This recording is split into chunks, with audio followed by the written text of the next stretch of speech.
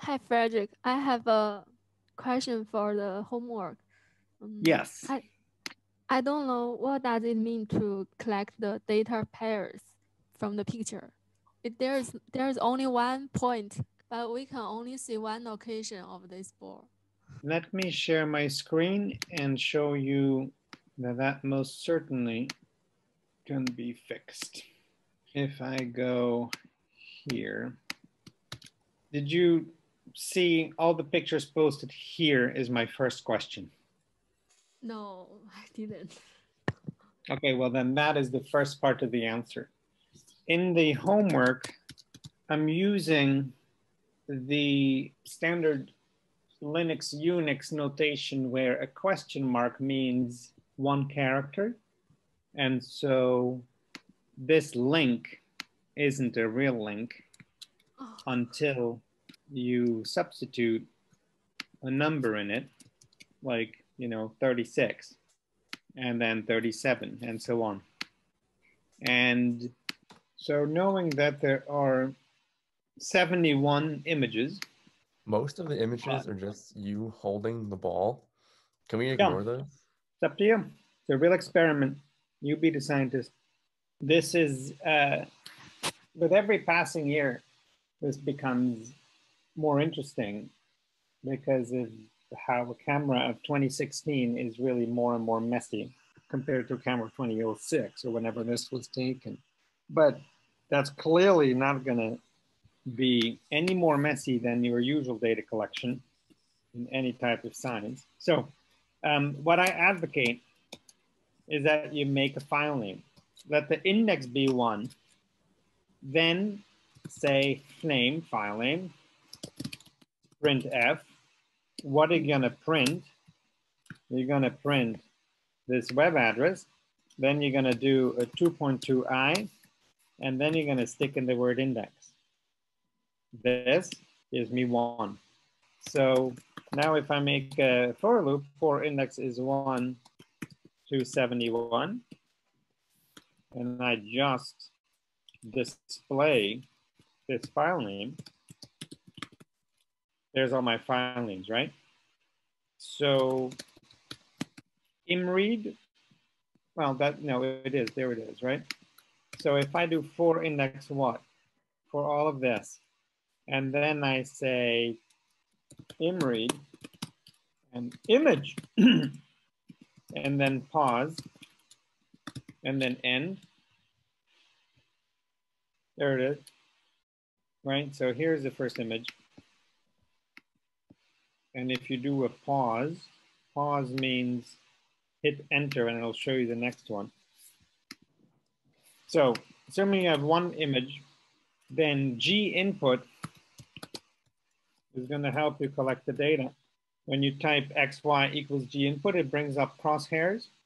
I think it's best with a mouse, but you do it. So now you can collect any data that you want. You can try entering the center of the ball. You can try entering the top, the center, the middle. You could plot a little circle on it. You could do whatever you can to try to track where this ball is and then find its trajectory. If you hit enter, you get a number. That's the coordinates, okay? Let me go to one of the middle images. Yeah, so here's one. So I am not able to tell you what you make of this. You have to decide this for yourself. Where is this ball? How do you decide? Do you want to zoom in? Do you want to detect? You collect the data whichever way you see fit. The very simplest way is to do it very poorly and just click on the ball as best you see. And then, at least that gives you a start. I recommend doing it poorly first and then getting it better and better. Don't waste your time trying to get the perfect data collection if you haven't looked beyond what we need to do with it. You will need to make decisions. 46 is weirdly smeared out. The timing of this camera is not great.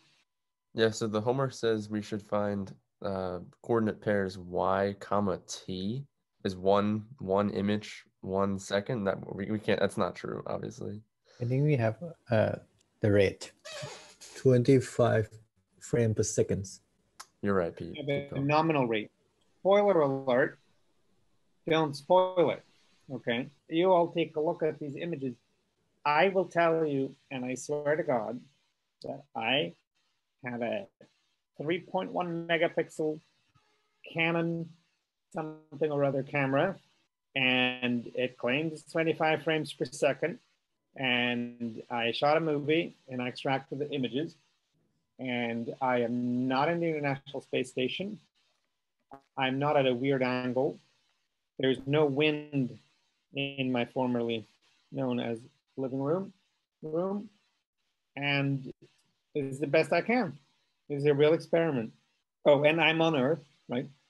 And so you tell me what you think the acceleration due to gravity is. So that's the mechanics of the data collection. It's as good and bad as it is. And begin simply and then refine. And that's how the exercise is built up also. It says just do a quick estimate and try to refine it. Stick in some uncertainties. You'll have to estimate those too. Maybe you estimate model first and then go back, or maybe you go back to your images, or be as creative as you need to get to a result. You can not use the fact that you know what the gravitational acceleration is, okay? If you're right and I'm getting about 10, which proves that I'm right, then that is wrong because you do not have this independent information. You only need to let the data decide on what it is. Clearly, in the back of your mind, you are going to be happiest if it's not 1,000,000 meters per second square, but don't try to make it fit to what you think it should be, and don't justify your quality of your result with what you think it should be. Pretend you have no idea what planet we're on, and just see how far you get with constraining the acceleration due to gravity right here, right now. The only physics that you can use, I'm already giving you, which is saying there is a quadratic dependence because Newton laws hold.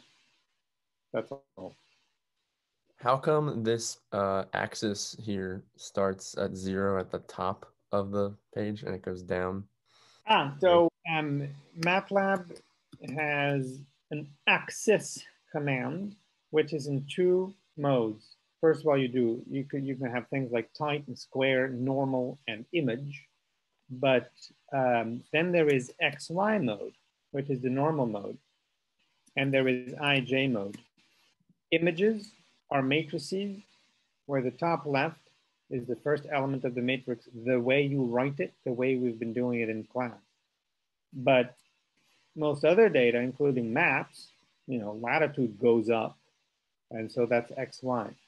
Of the multiple functions in MATLAB to plot things, there's plot 3, there is surf, there is mesh, there's P color, and there's image. Surf, mesh, P color, plot 3, image SC, scaled image. I pretty much think that is literally all of the ways to plot things. Okay, and image and image C come with the axis preset to IJ, and the other ones come with axis preset to XY. So that's why. So yeah, you will need to deal with that too, right? I mean, this isn't pixels. I'm not telling you the aperture of my camera or the distance at which I am at, or even the resolution, even though I said it was 3.1. You got to go figure this out. Make a reasoned argument for it. Any more questions on that? So after we recorded the Y value, and we need to convert it into like meters. And so yeah. If you want, yes, indeed. Well, here you can use prior knowledge of the size of a human hand, the radius of a golf ball. That's probably most useful. And just see where you get. So you're going to write a piece of code. You're going to have some data.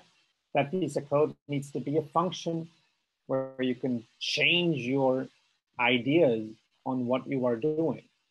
The free parameters will clearly be a pixel to meter scale. That would be one of them. A proper time axis, but including the very way to invert it. I say the first inversion, that's our M1 here. The second inversion has you stick in an uncertainty. You don't know what it is, but you argue what you can try and why. Then you get the sum of squared residuals. You argue what the chi-squared distribution of that should be based on the number of data that you plot, based on any histograms you generate, based on what we've been discussing. You do it again, you look at it, and you construct confidence intervals through error propagation. But this is increasingly open-ended. You got to look at it, right? If I say construct a confidence interval and discuss your result, that means what is C of M? What is the covariance of the model parameters, which we've been discussing amply in class. And this book by Astor Borges Thurber, it almost takes you through a very similar exercise. So you could turn to that for some more inspiration. And I'm pretty sure Menke also takes you through a similar exercise, because obviously it's the least complicated, most interesting example of doing a least squares over determined fit with something that is physically meaningful, and that's a trajectory. Anything else? Can I see your script again? The code. Yeah. I mean. So the two tools are, first of all, how to make, let me read it from the inside out. This made, so sprintf is the formatted string. It's whatever you write and then some free variables.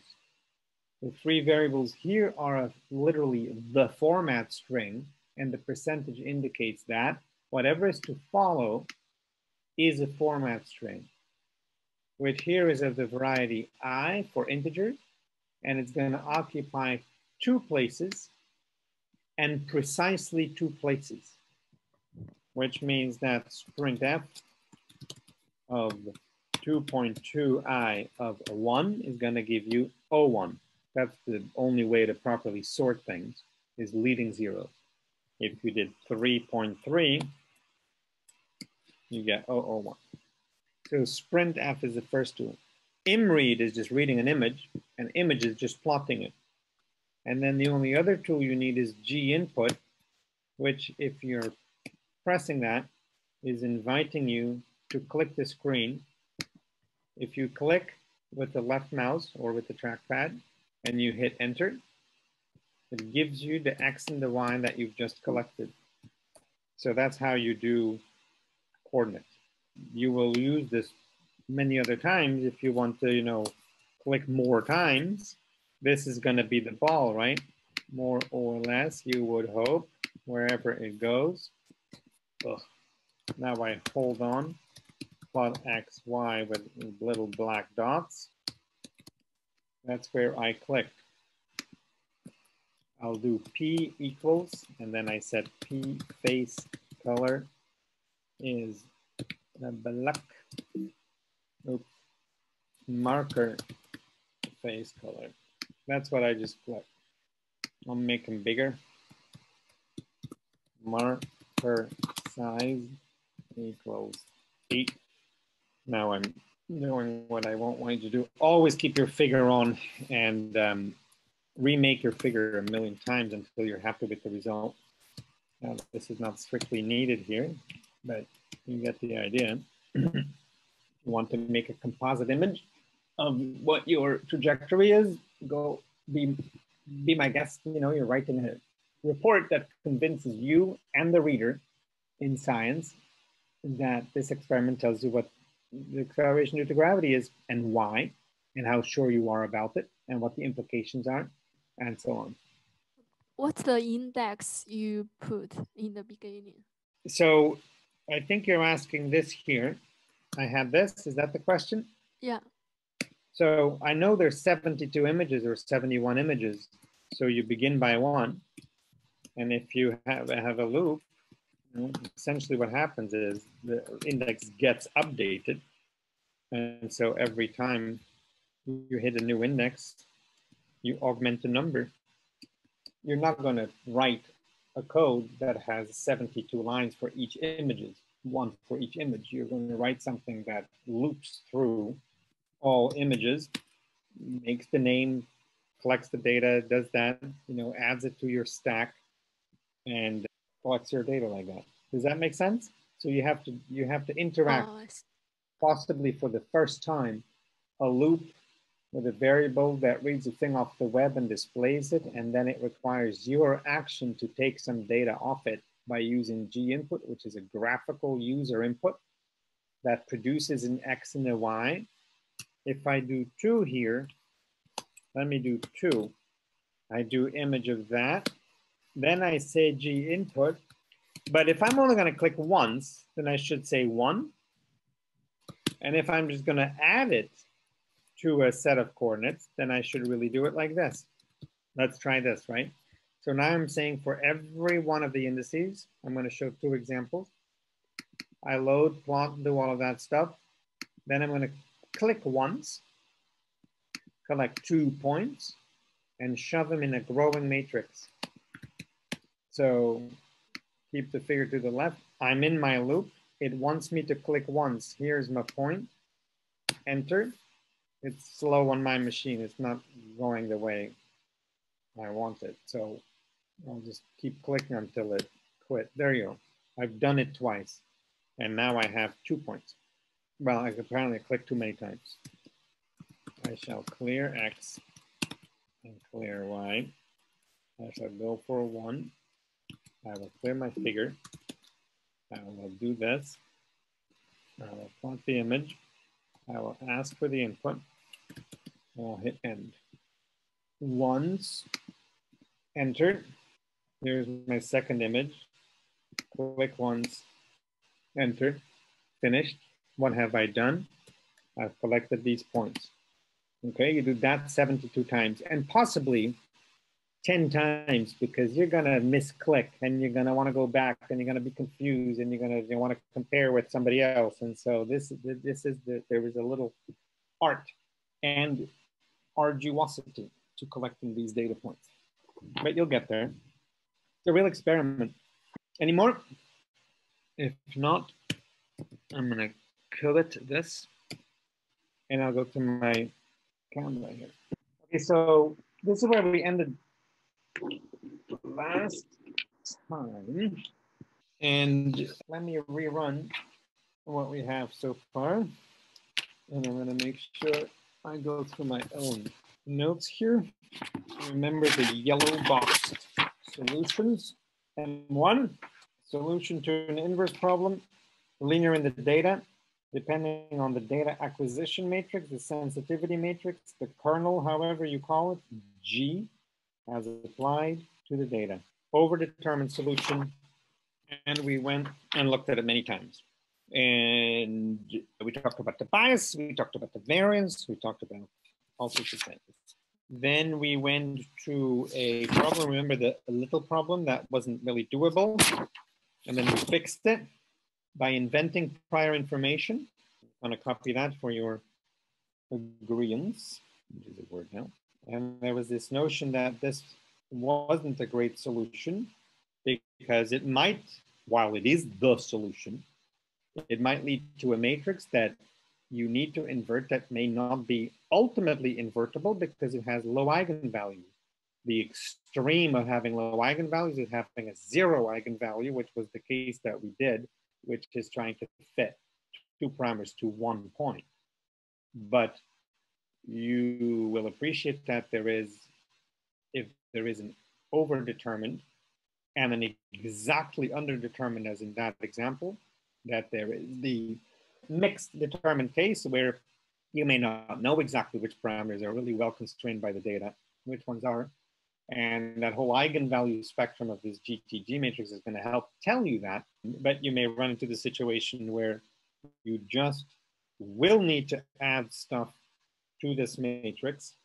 And the classic thing, which is often introduced by itself as if it was a thing by itself, which I'm about to argue it isn't, is to add some numbers to the diagonal of this matrix.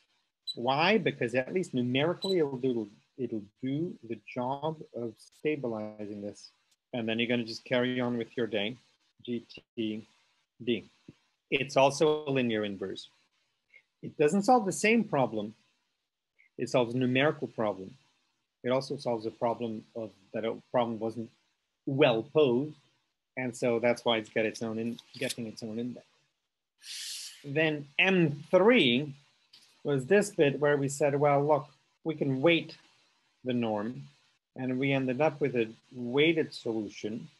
And I think I'm about to decide that rather than keeping this W in here, I'm going to go with the argument, which I didn't make very longly, that the best weight to put on a data norm in order to get minimum variance estimates is the inverse of the data covariance matrix.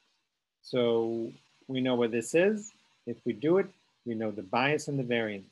We know what this is. To do it, we know the bias and the variance.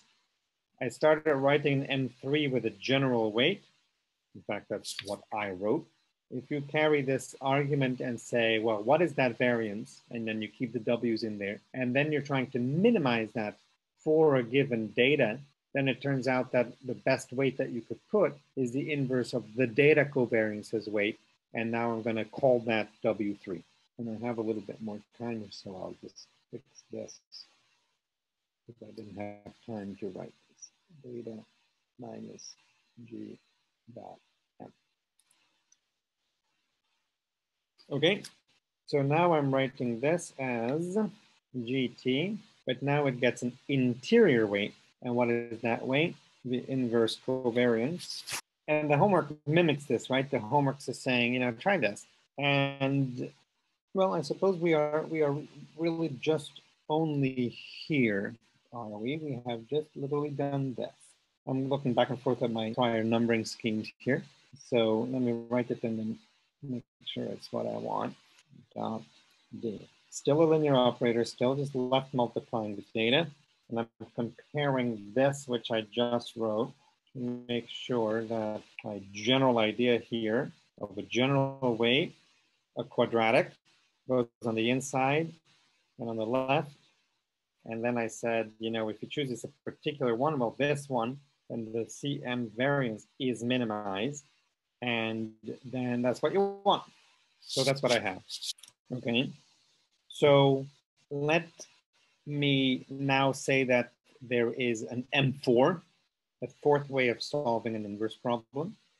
That is this combination, but you still can't do it because you still cannot have a nice looking inverse of GT times inverse covariance times G, because it still may not be well invertible. It still may have low eigenvalues because it relates to how the parameters relate to the data, and you don't know it until you do it. But you can see coming that you may have to fix it. And so you can see coming that I'm going to fix it by adding something to the matrix. And look, L squared, lambda squared I was just one example. That was a special case.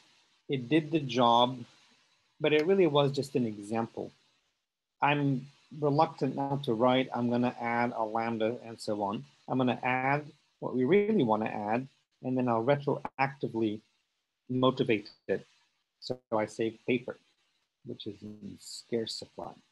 So I'm about to say, add something. One example is to add lambda square I. Then I would have to say it's a special case. What else could you add? You could add all sorts of things. Anything that regularizes it. But for all of it, you'd have to make an argument. Lambda squared I forces the solution to be small because it forces the individual parameters to be zero, towards zero. You can think of other forcings that keep the parameters close together in pairs or in triplets or in stencils or in spatially connected areas or in however other way you want.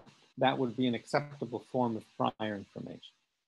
Now I'm going to make a jump to the following and say, let me take another special case here, a well-reasoned special case.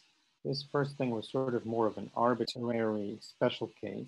This is a more reasoned special case, and it adds the model covariance to the matrix before inversion, and then forms with the rest of that the linear operator.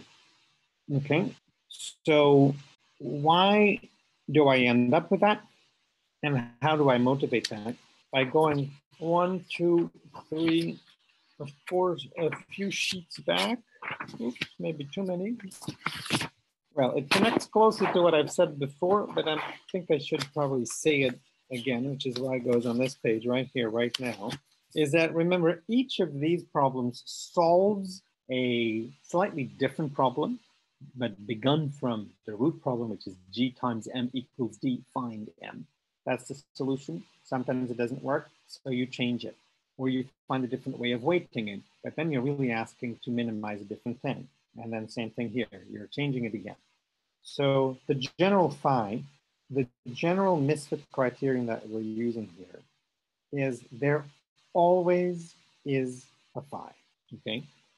And the phi always weights the data as compared to what you predict the data should be if you have the model parameters, and it's least squares.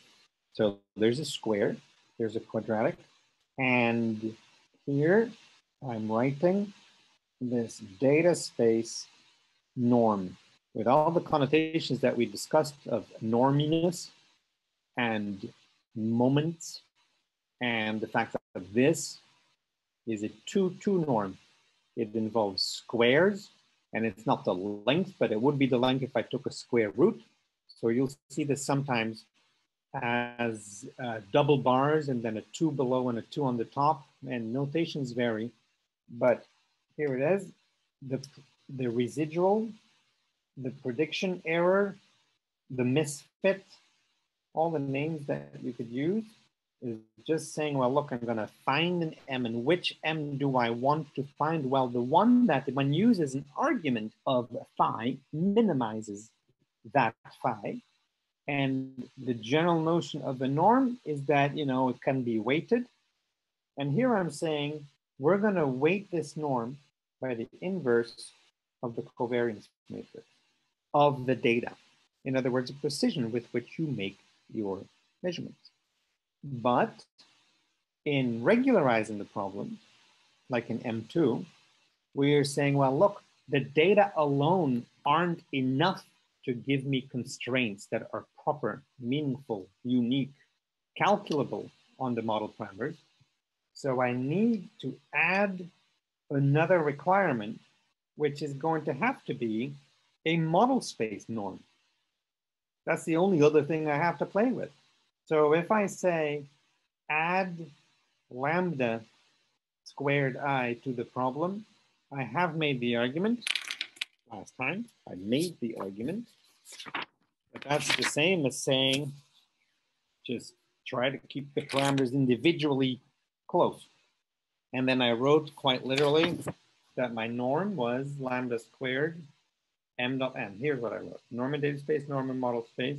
I didn't have a proper quadratic. I didn't have a weight, so that was an I weight there. So now I'm generalizing this, and I say, well, look, this is m dot m, and special case 2 said that the interior weight of that quadratic was lambda squared I. And now I'm saying that this interior weight is the model covariance inverse, because if I do this, that's this here, that comes out there, you know, by inspection, you don't even have to do the mathematics. It comes out that way.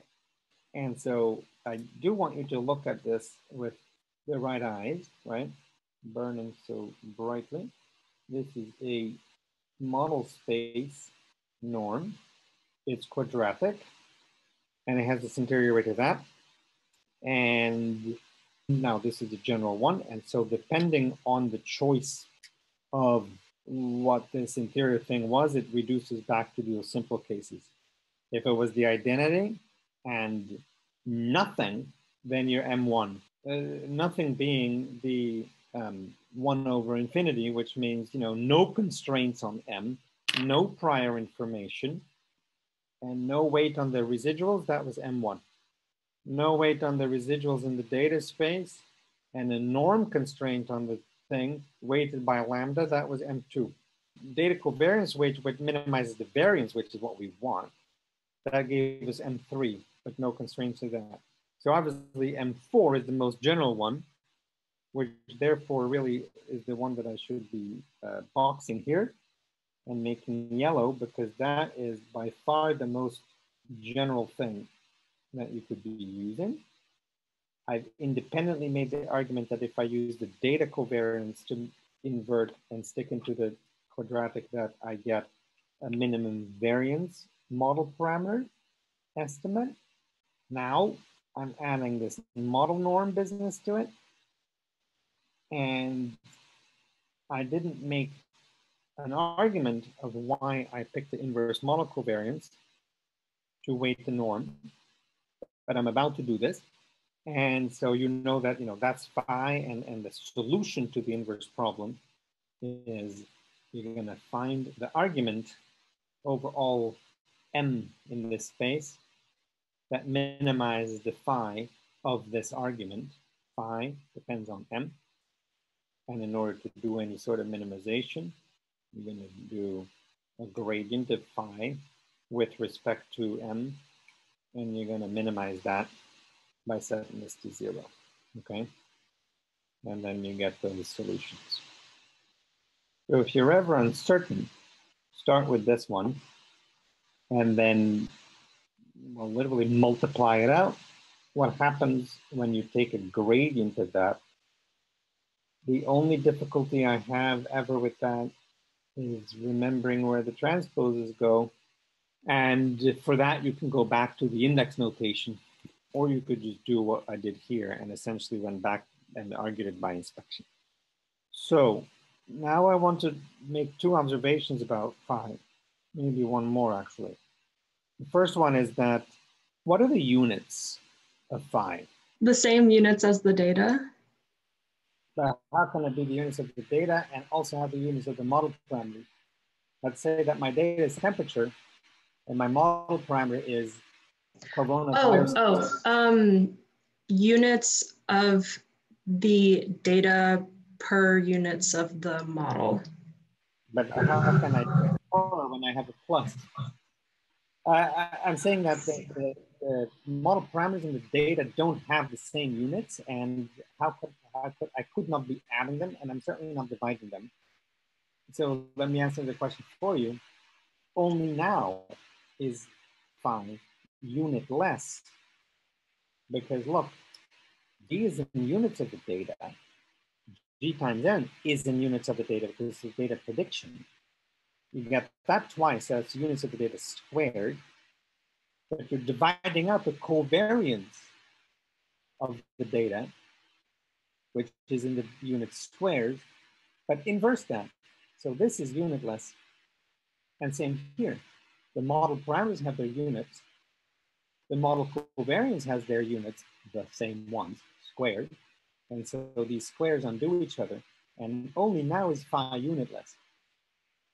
And I think it's a very important thing for all of you to see, is that if we go back to that picture of measuring the relation between 2 parameters, and I made this graph here, and it's a little messy and those sums really don't make it any clearer. But the definition of correlation followed the same-ish recipe here, where it says take my values and shift them to where I think they ought to be, that 0 centers them, and scale them by dividing to whatever is the appropriate stretchiness of variability, and that makes it unitless.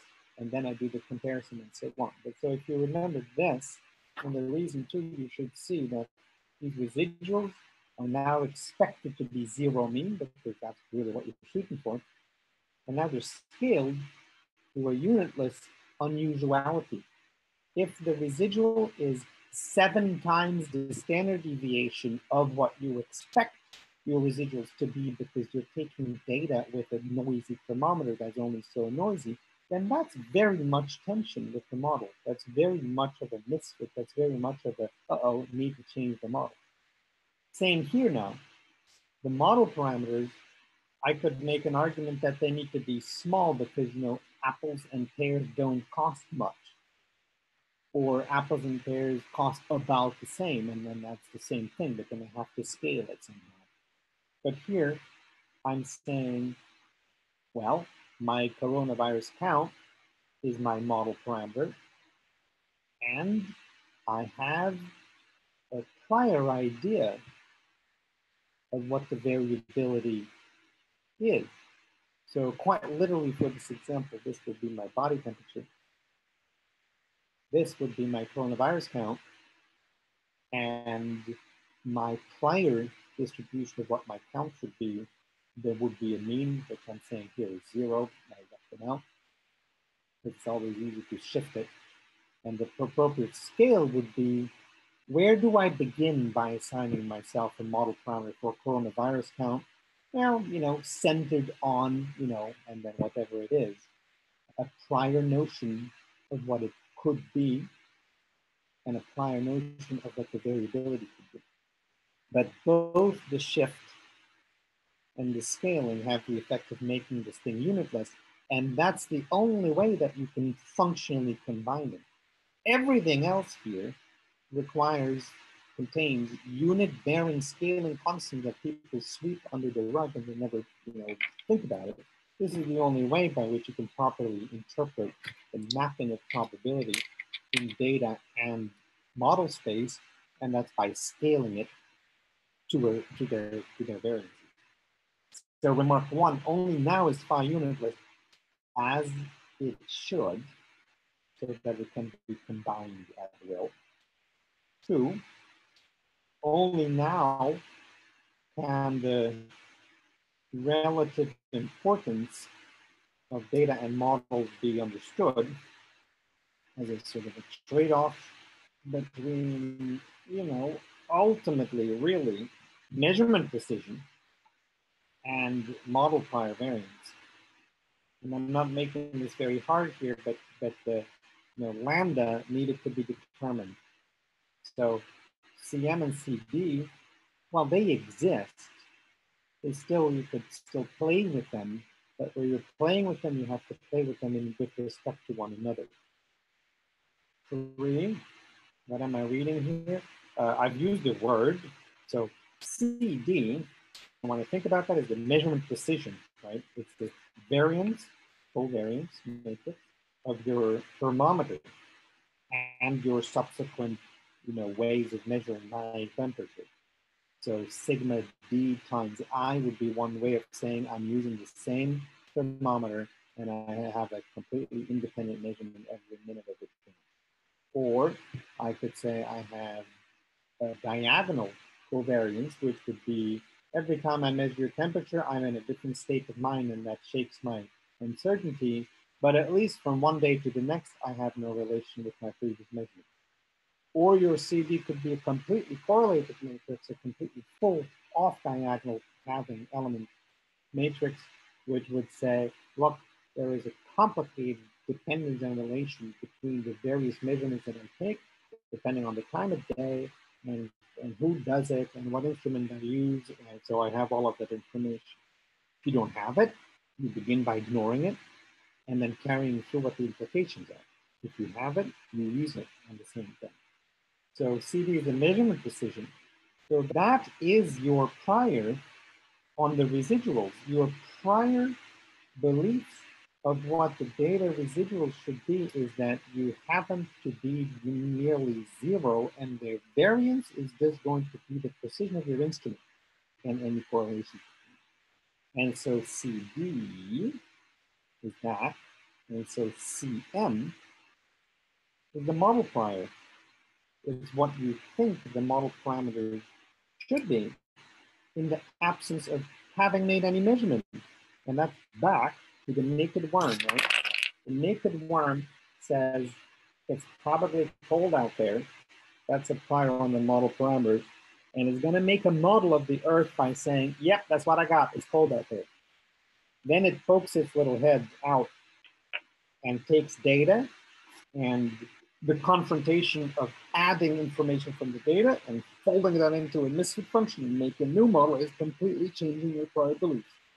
Fourth remark, I'm using the word prior. You bet you I'm going to bring Bayes back, right? Watch for Bayes, and we'll be seeing soon enough that the Bayes version of doing these inverse problems is trying to get to say, well, now having done this, what is the posterior on the model parameters? How much is my posterior change with respect to my prior? And so on. So that's going to come right back.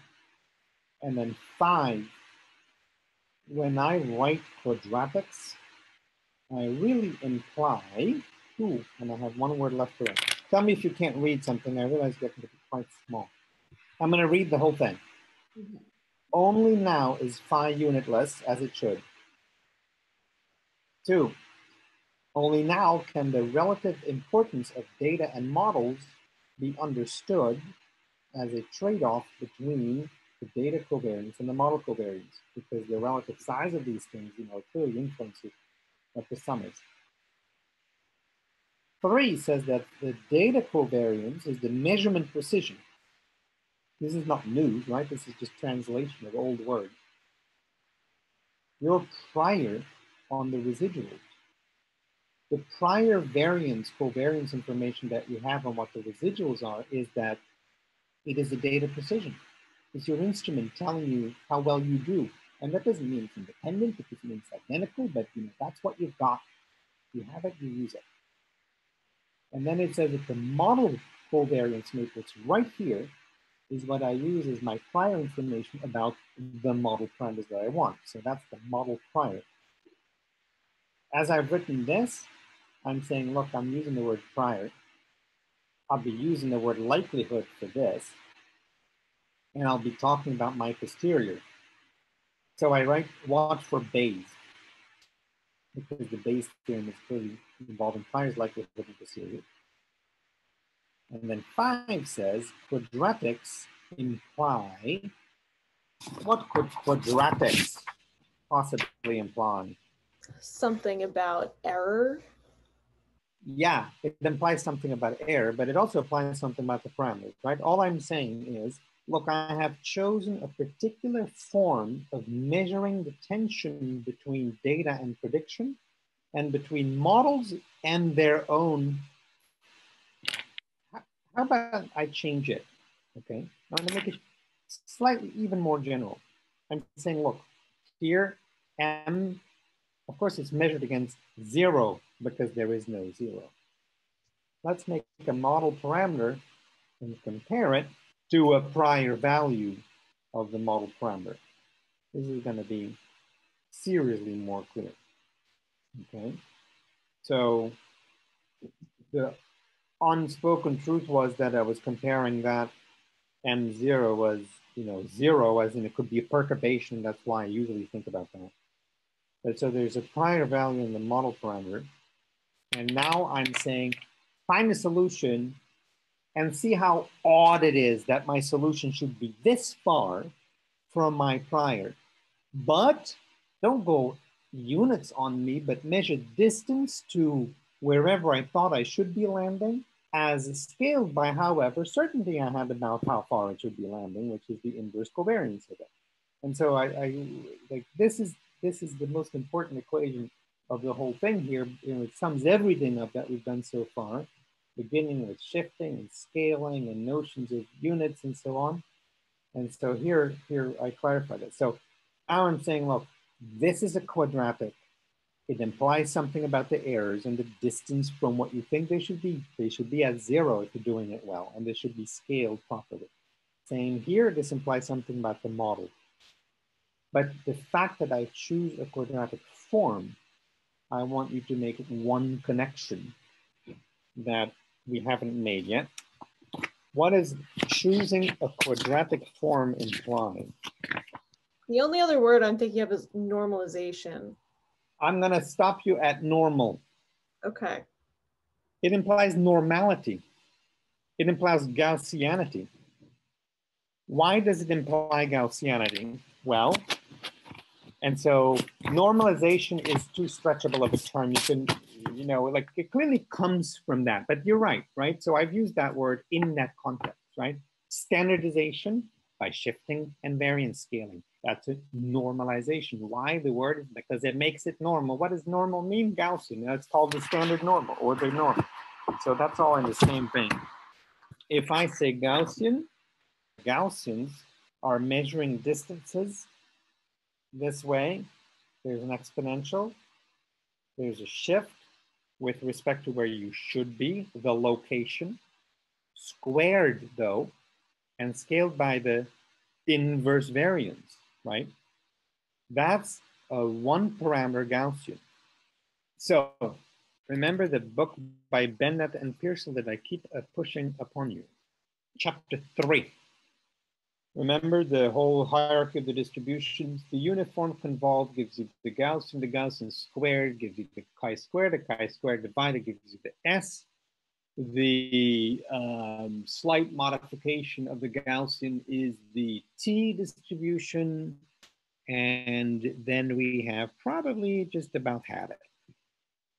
And I did this, I did change of variables. We didn't talk about moments and characteristic functions.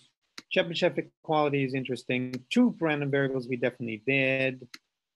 The distribution of the sum variable, we did that. That gave us the convolutional rule. Gaussian, here's the Gaussian. Okay, all the same things. The joint Gaussian, which I haven't specifically done, but I am doing it now. That's for a specific correlation coefficient. This is 353 is a particular form of a Gaussian distribution for 2 variables that are correlated in a certain way. I can't remember this. I can't write this. This is too complicated. I never remember that. Plus, I don't like to remember special cases. So I scroll down to 69, page 363, though. I don't particularly like the formulation, but I'm seeing things I like. You will start recognizing that it is still just x versus mu where you expect it. So there's a distance. It's still a quadratic, and then it factors out this covariance matrix. And honestly, I do not like the form of it, but it's the first clue. Okay. And then, you know, the unfortunate result is there's too many, you know, equations that don't add any more knowledge.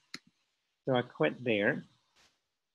And so I think this is exactly why we are in class, because books with their conventions and so on, you have to either read them all, or you have to have somebody like yours truly point out what's important in these books.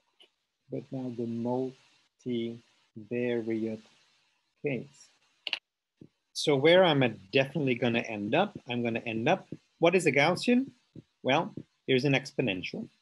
There is a squared in the exponential. There is a normalization factor. And there is a particular form in which it weights the interactions between the particular components.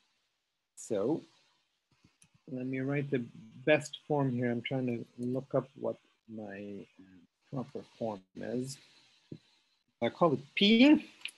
I'll complete it in the next lecture. But what are we seeing? So far it's proportional because there's a constant, which I'll work out. There is an exponential. I'm trying to write it in a form that is as close as possible to the single variable case that we've been having, right? I want the exponential of something. I'm going to call it x, but now x is a vector. So what is the joint distribution of the vector x is what I'm getting at. And that is going to be this x vector compared with the first parameter of where you think x should be. And let me call it capital mu. Why not? This is a Greek capital mu. And it's a quadratic like before. So here's that. And what goes in the quadratic?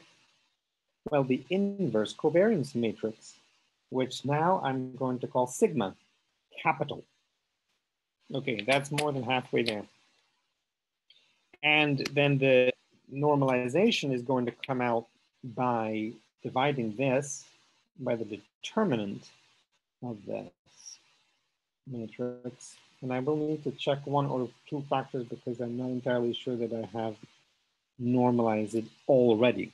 But I just want you to start recognizing this thing, that it's in a very, very similar form as before when we had just one variable.